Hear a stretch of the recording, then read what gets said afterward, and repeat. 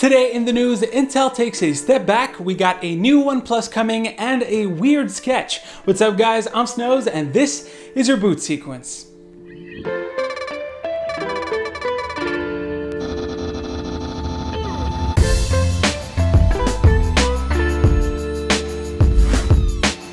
Over the last few days, Intel released their 10th generation lineup of CPUs. They introduced Ice Lake a few days ago, which is the first time we have mass production of their 10nm CPUs.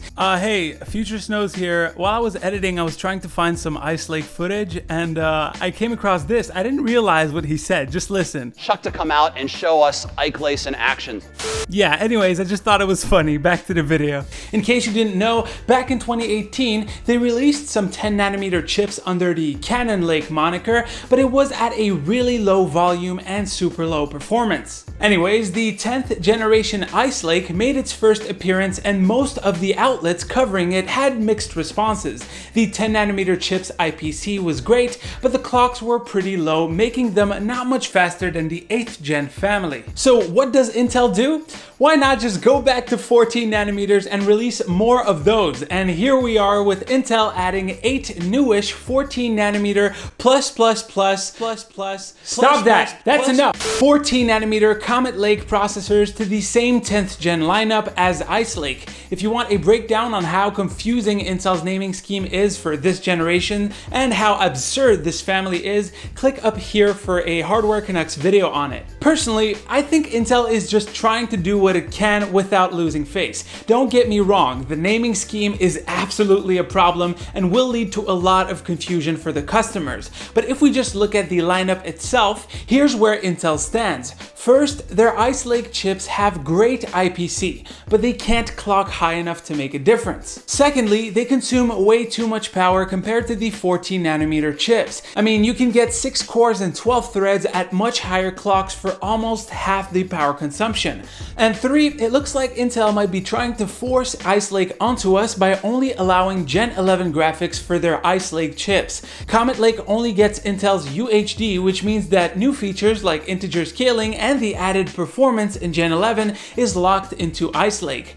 Now there might be other reasons for that, like Gen 11 was built onto 10nm and can't get ported over, but still, Intel should have thought about that. Plus, Ice Lake also gets UHD graphics, so why was that design ported over? Anyways, it looks like Intel has serious issues at 10nm, and I now clearly understand why we won't see them in our desktops until 2022. And even then, I don't think a roadmap was showing Ice Lake in 2022.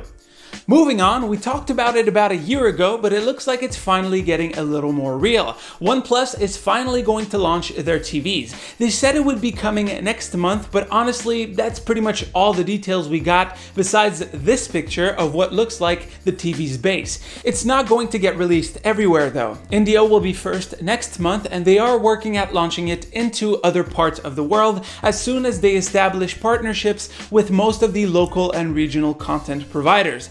This gives me a hint at what to expect with the whole experience OnePlus wants to provide. I mean, if it launches in India, it's likely that a whole section of the experience will be dedicated to Indian TV. As for the rest of the world, we can expect a tailored software experience for each area. I don't think OnePlus plans on doing something special with the hardware, like high refresh rate for gaming, ultra low response times, or higher than 4K resolutions. At least, we'll get to know what's up pretty soon.